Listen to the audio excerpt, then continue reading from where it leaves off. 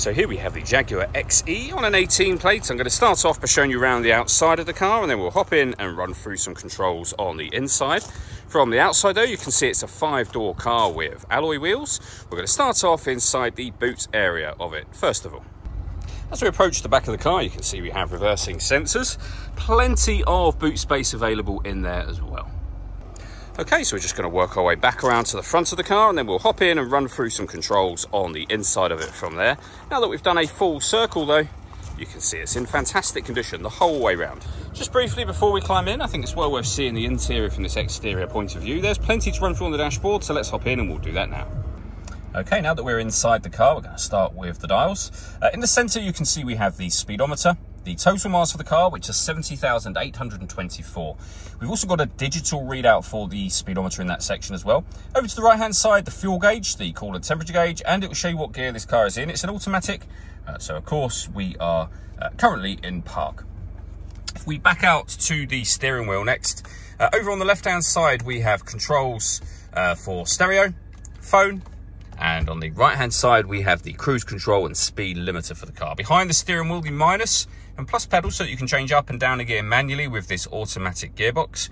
And over into the center, the main touch screen for the car, which includes climate control settings. You have physical controls for these as well, which we'll come to in just a moment. The main options are down the bottom here. You can come back to the home screen, you can go back a page. We're on the home screen when this is the view you have. From there, you can either select any of these boxes, or again, you can use the labeling down here. So satellite navigation, phone, your music, heated seats.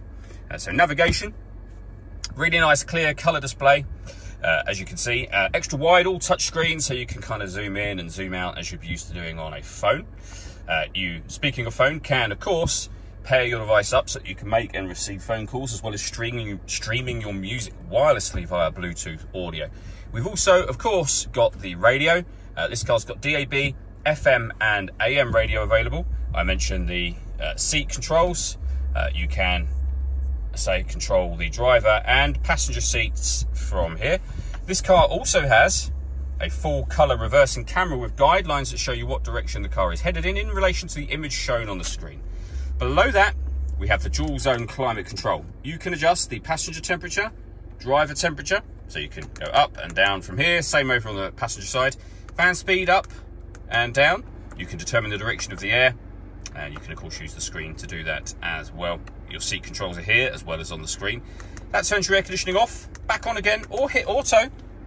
The car will now maintain the temperatures you've asked for, which you can hear it doing by taking control of the fan speed and direction of the air. You can override that manually whenever you wish to. We have the main volume for the stereo just here, the start and stop button for the engine, the dial that is essentially the gear lever for the car, so reverse, neutral, drive and sport. When you switch the engine off, this will lower down so that it sits flush to this central console area. You can turn off the stop and start, and you can also change the driving setup of the car: normal, track, eco and ice or snow. And you can turn your traction control off from here as well. All that leaves me to say is thank you for taking the time to watch this video. If you'd like to come and see the car for yourself and have a test drive, please feel free to give us a call here at Surrey Specialist Cars.